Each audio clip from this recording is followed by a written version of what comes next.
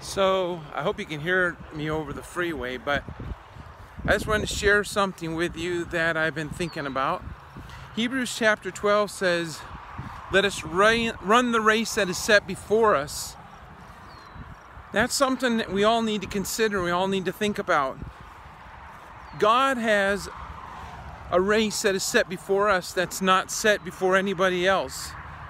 We all have different abilities, different talents. We all are in different geographical locations. So each one of us, God calls to our own race. And we often forget that. It's so easy, even for myself, I find, to be tempted to try to run somebody else's race. I mean, you know, maybe we hear about someone with a job and we go, boy, that'd be a great job. I'd like to have that job. Or maybe we know someone's going on vacation, or they're going on to serve in a mission field, or whatever they're doing, and you think to yourself, man, I should do that. I need to do that. And that's not what we should be thinking, because God's calling them to do their race, and we have our own race to run. We have what God wants us to do. One of the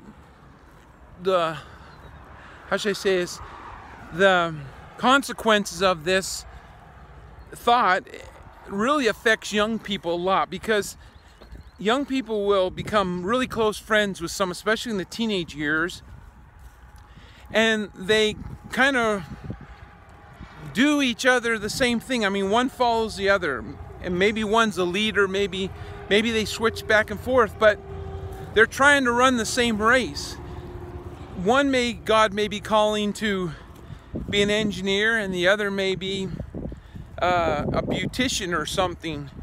And so they're in school, but they're not really accomplishing what they should be doing, because they're doing the same thing. They're just going down the same path, instead of saying, look, I have to study hard because I'm going to be an engineer.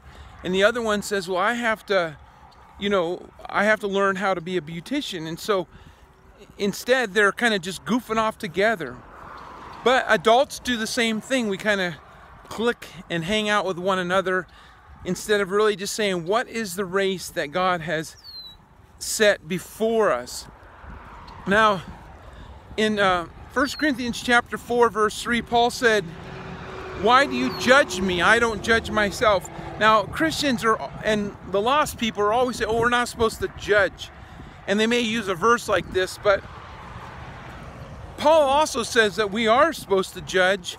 Jesus said we're supposed to judge. If we have if our brother offended us, we judge that as wrong. We go to him. If he doesn't agree with us, we take somebody else. That they don't agree with both of you, then you go to the church. So we are supposed to judge moral things, right and wrong about moral things. Especially you have the 10 Commandments. Thou shalt not lie. If you were caught lying, judge it as wrong.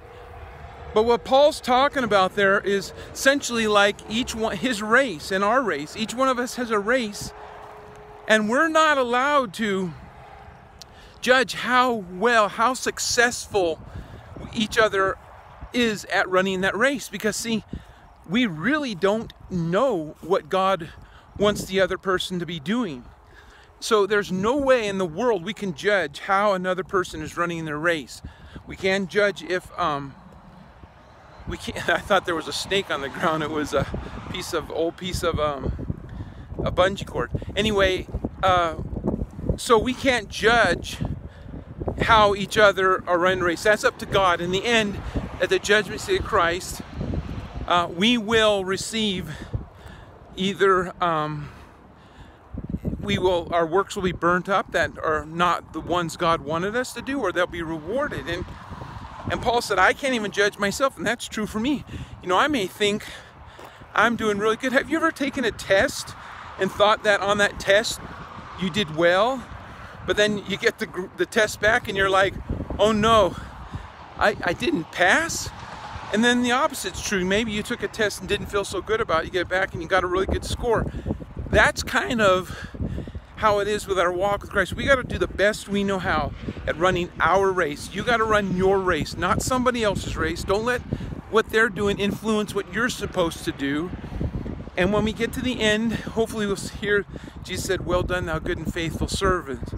So that's just an encouragement I want you to think about, so you're not tempted to get off track and to start looking around you what other people are doing, but you're just going to focus on Jesus, the author and finisher of our faith. Thanks a lot. Have a great day.